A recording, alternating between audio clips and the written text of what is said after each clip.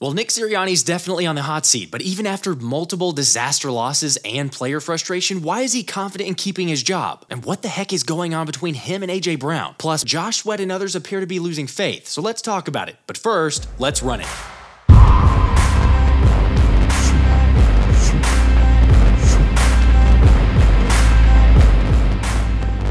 What's up, guys? All right, let's start with the college football playoffs since they took place yesterday, and man, we had a couple really good games, but also a few suspect play calls. Perhaps the most questionable from Alabama in overtime when they decided to run a QB draw into a stacked box. Surprising, I know, that it didn't work out, but I'm sure Eagles offensive coordinator Brian Johnson was somewhere supporting that decision. I mean, you look good when you strike out, man. When I strike out, man, it looks nasty. I don't know. I mean, for some reason, we just want to keep dialing up those quarterback runs. Although maybe it was Sirianni who was a big fan since he and Bama OC Tommy Rees were both on the Chargers at the same time. The difference, though, is that unlike BJ and Sirianni, Nick Saban knows what a bad play call is and when to just admit the mistake. So the fact that it didn't work made it a really bad call.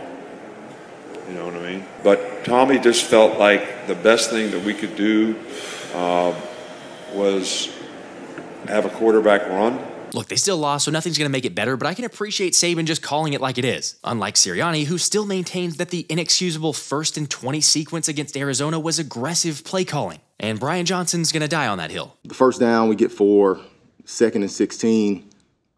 Buddha makes a fantastic play. It was a play that had a chance to be really, really big and be a big hit. Credit to Buddha Baker. He made a fantastic play on that particular play.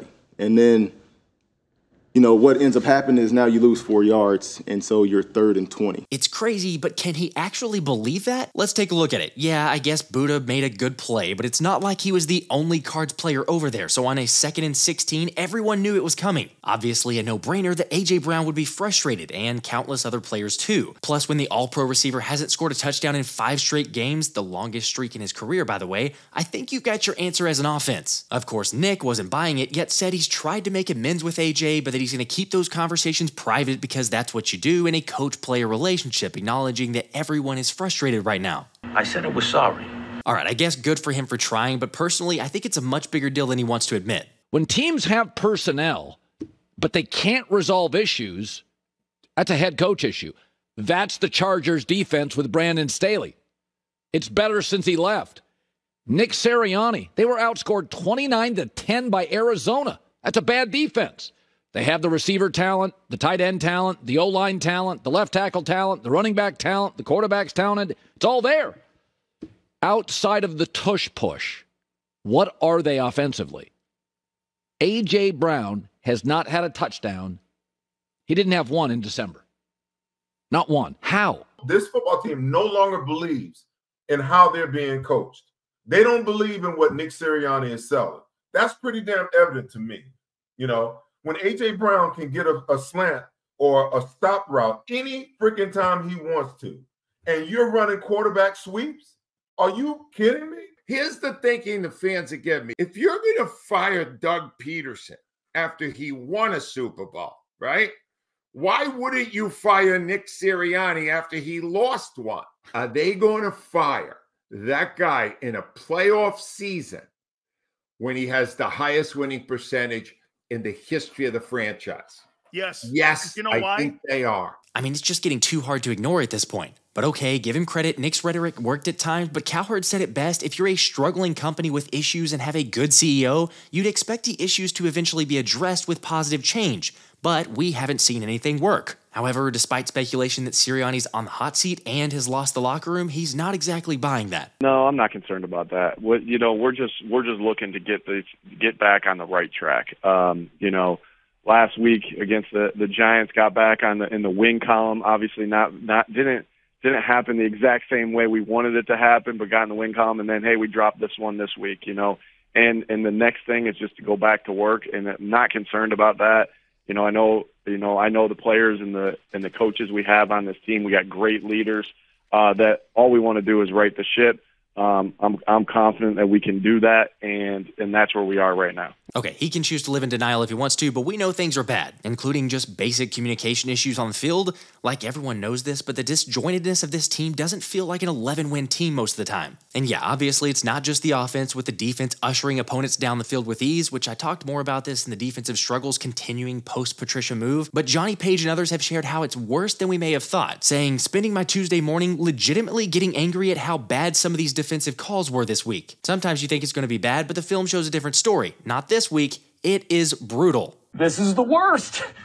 I mean, nothing really surprises me at this point. Honestly, it's just infuriating. And Josh Sweat doesn't even know anymore, with NJ.com's Chris Franklin reporting that the Eagles DN said, "I think I've run out of answers. We keep giving up plays. That's all I can say. It feels like I've been saying the same thing every week, but we have to get on the same page and do what we have to finally win." Okay, yeah, we'd all love to see that, and I don't blame Sweat for being upset, because let's remember, this isn't the first time he's voiced frustration towards the game plan, saying after the Dallas embarrassment, "We're not where we're supposed to be. Me personally, on my side, I feel I definitely could have done better, but it's too hard. I'm just not used to when we apply pressure well that we don't take care of each other all the time. That's what we need to be better on. Too many escapes. I'm just not used to it. I'm used to rushing so well against good opponents. It's both ways. That's why I'm frustrated." Again, who would blame him? Now, it's worth pointing out that Sweaty J hasn't exactly set the world on fire either, after registering 6.5 sacks through the first 9 games this season, only to go sackless over his last 7 contests. Heck, the defensive unit as a whole only has 3 in the last 3 games. However, Josh has actually been doing his job if you want to judge him solely on pressures, because according to Pro Football Focus, the 26-year-old has 63 total pressures, 15 hits, and 41 hurries in 2023,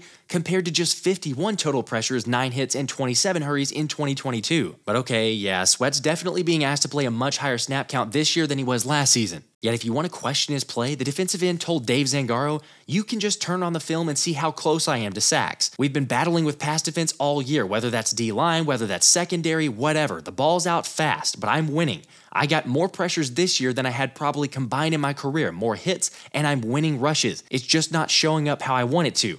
I'm affecting the quarterback. That's all I can say. I am affecting the quarterback more than I ever had in my career. The sacks just haven't been hitting, but I've been rushing better than I have in my career. I'm even way better than I was last year with my rushes in terms of how much I'm around the quarterback, how much I'm hitting, and how much I'm pressuring.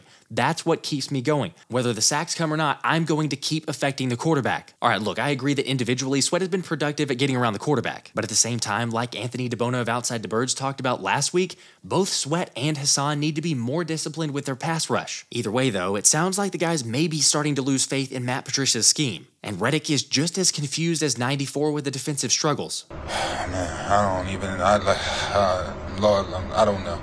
I don't know. You know, evidently they had a good game plan, and you know they came out and did what they what they wanted to do. So I don't know. I don't know.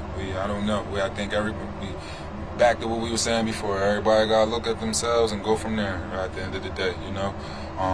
Saying on one person, and it's a collective effort, and it just wasn't good enough. All right, Reddick did say that we still have playoffs in front of us, obviously, and there's still time to turn it around. However, the vibes just feel lost for this team. Kind of like Josh Sweat on this pass rush versus the Cards. Sorry, not meaning to pick on him, but I just felt like a good visual representation for the state of things with the D. However, like you're all probably aware, BG believes the defense is really close to clicking. And like I said before, I can appreciate the positivity, although I'm much closer to Reed Blankenship's assessment of the defense, sharing that it's been our techniques, execution, and detail. We have to be more detailed. We say the same every week. We have to come together and not fall apart when things don't go our way. That's when you have to become an even better team. It's just falling back on execution at the end of the day. In this league, we have to execute at the highest level possible or we will get beat, regardless of who it is. Everybody gets paid just like we do. Okay, well, that and also the coaching needs to be better, but we already knew that. And while they definitely need to get things figured out, I'm not sure I want many of the starters playing Sunday, especially considering the weather forecast of a rain-snow mix plus the terrible conditions at MetLife anyway. So my vote would be to rest the guys and then see if we can muster a respectable showing in Tampa. But how about you guys? All right, reminder for the live show tomorrow at 7 p.m. Eastern. Come hang out with us, vent session, whatever you want to call it. And also gonna have another cool giveaway soon, so make sure to subscribe and turn the notifications on. This has been the Philly Special.